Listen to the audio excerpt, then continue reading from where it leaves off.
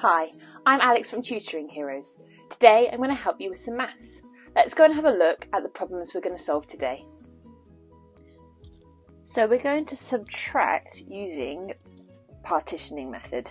This big word, partitioning, just means to break up the numbers into their ones, their units and their tens. If you've got big numbers, you'll then break it up into their hundreds as well. We're going to use some small numbers today, so I'm going to do 75 take away 43. So it says partition the first number to begin with. So 70 and 5. I'm not adding, this just is like an and sign for now. Don't get confused. We are still doing take away, subtraction. Partition the second number. So 40 and 3. Then I'm going to write my equal sign.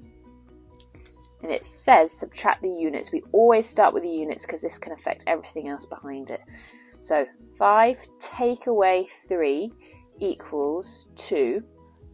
Subtract the tens. 70 take away 40. Or if I want to make it a little bit easier, I can ignore those zeros there and imagine that says 7 tens take away 4 tens, which I know is 3 tens, but I must make sure that I know it's 30.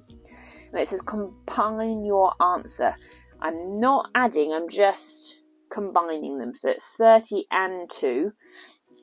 So the answer is 32.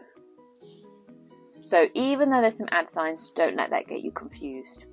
Very quickly, I want to show you what happens if you can't take away the units.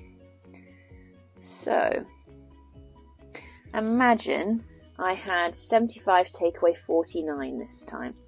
So I'd break up that first number, 70 and 5.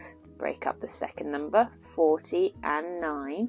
Subtract the units. I always start with that top number, 5 take away 9. Now imagine I've got 5 fingers. Can I take away 9 fingers? No, I haven't got enough. So I'm going to need to do something else. I can't just do 9 take away 5. It doesn't work that way. So we're going to borrow a 10 or transfer a 10 over so that we can use it to solve this. So I go over to the 70, I take away one of the 10s and leave 60 behind, and I put one of the 10s over into the unit section. So I've just taken that 10 over. Now I can do 15 take away 9, which I can do. I know the answer is 6. Then I carry on, I do subtract the 10s. 6 tens take away 4 tens is 2 tens. Then I combine my answer, 20 and 6 is 26. And there's my answer.